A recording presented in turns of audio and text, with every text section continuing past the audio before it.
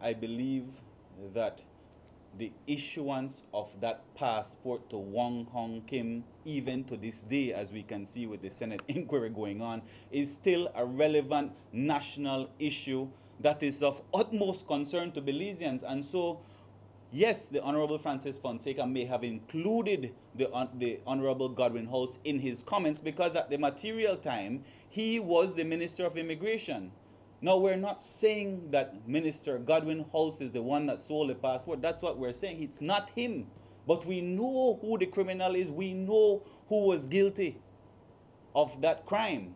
That person to this day, Daniel, has not been brought to justice. We had to take a private prosecution against that individual. And even to this day, this very day, the Commissioner of Police, because after that private prosecution, we went to the Supreme Court. The Chief Justice ordered the Commissioner to complete his investigation. We're talking 4 years later, and he is still the Commissioner of Police. And that is why we feel as a country, we feel so passionate about it. And so, yes, Godwin Hulse, the Honorable Godwin Hulse was caught up in the accusations, but it was never meant to say that he was the one that sold that passport. We're not saying it is him, and that is the reason why, but we're saying that as a government, they have a responsibility to ensure that these things do not happen.